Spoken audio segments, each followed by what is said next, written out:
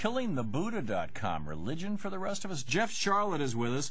He is the author of The Family, The Secret Fundamentalism at the Heart of American Power. And Jeff, welcome to the show. Welcome back to the show, actually. Hey, Tom. Thanks for having me back. You were here when your book first came out in hardcover, as I recall, and it is now out in paperback, the New York Times bestseller, The Family. This is, and I'm curious about KillingTheBuddha.com. I want to get to that in just a minute because I've spent some time on the site and I find it fascinating. 99% fatwa-free religion. But in this book, you are essentially laying out the not just the hypothesis, but going inside the structure of a Christian secret society whose members include people like Mark Sanford, who may well have been our next president of the United States had he not ended up with a little sweetie down in Argentina. And I mean, this is truly spooky. First of all, am I correctly characterizing your book?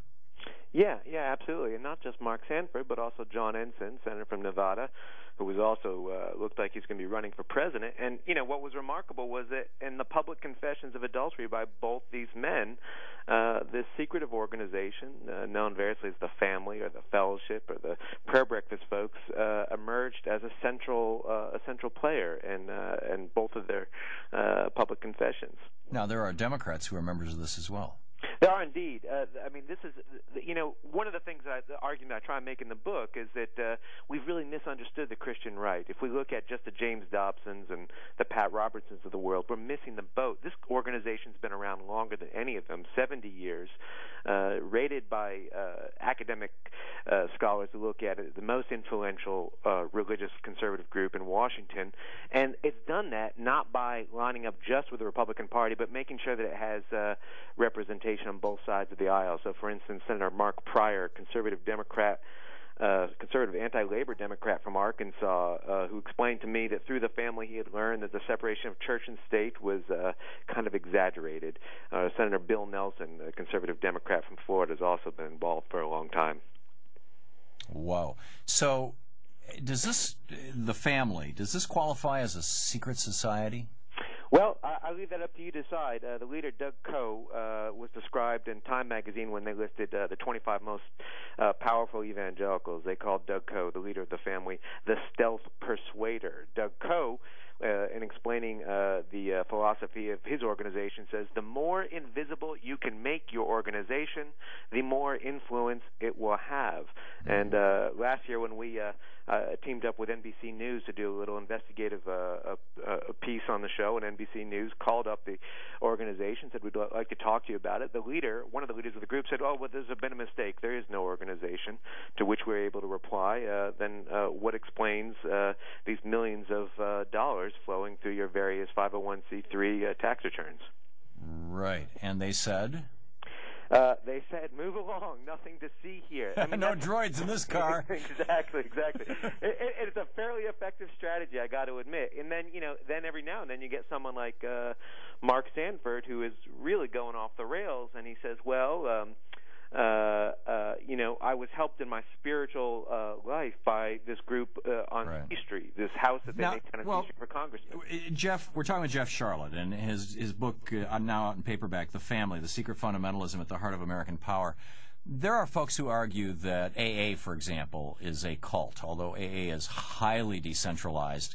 There is a on the one hand, a strong bond among many of its members. Some of them, I think, elevate it to the level of almost a religion.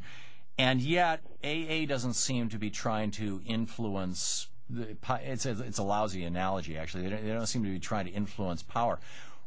Is it possible, though, that this is just an organization like AA that is a support group, basically, for these folks?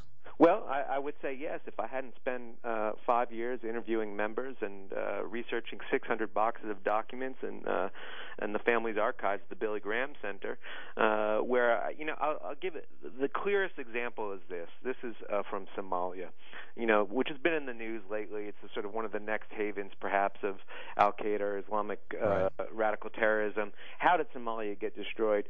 We have to go back to the 1980s when the dictator of Somalia went to Doug Coe, the leader of the family, and one of the just bare-knuckle kind of letters that you'll find in those archives says, he was a Muslim, by the way, and he says, I will agree to pray to Jesus, with Senator Chuck Grassley, who was the family's representative there. He says, I'll agree to pray to Jesus.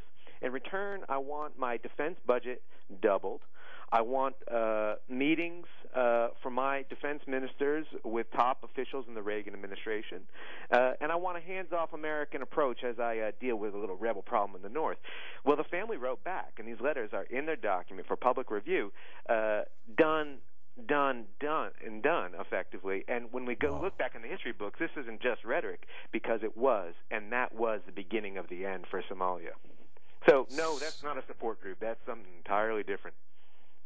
There is a family in Omaha, the Amundsen family, that has rather famously funded everything from what is now ES&S, the voting machine company, to newspapers and whatnot, who some of whose members, if news stories are to be believed, or some reporting is to be believed, have suggested, or are members of a group or of a loose organization that has suggested that the Constitution should be replaced by the Bible.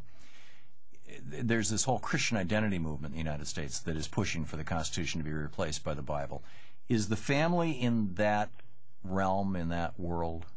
They overlap with it. I mean, and you find some very minor links to the Amundsens, for instance, but not much. One of the other arguments I want to make is I feel that liberals are often they're not recognizing that there's both a populist fundamentalism. That's these sort of both the guys we see on TV and these guys who want theocracy, and then there's an elite fundamentalism, and that's best represented by the family. And what elite fundamentalism it really is. It's a religion of the status quo. The family goes back for decades. One of the first legislative victories, and they can't claim it entirely as their own, but they put their muscle behind it, was something most Americans don't know about today called the Taft-Hartley Act. And if you want to know why... 1947, it's where it began the deconstruction of our unions. Yep, and it was really, in some ways, the end of the New Deal. And it was vetoed by Harry Truman, and Congress overrode the veto because the Republicans took control of the House and Senate in the 46 elections. Exactly. One of the most important pieces of legislation in American history. The family was behind that? They were not exclusively behind it, but they began as a union-busting organization. In the 1930s, they went around to business executives and they said, look, unions are a direct affront to what they came to call biblical capitalism, this idea of free market fundamentalism. Whoa. So they didn't want to replace the Constitution. They didn't really care. They don't want a theocracy. They don't care about that either. They want a sort of a corporate government where you have a government... That's called fascism, you know. I think there is a word for that. Corporate government is the definition. You know, the merging of corporate and state interests is the definition of fascism. I mean, like so many right-wing groups back in the beginning, they really flirted with fascism. In the late 1930s, they included a lot of open admirers of fascism. We forget that you could say positive things about Hitler in Congress in the late 1930s. And many did.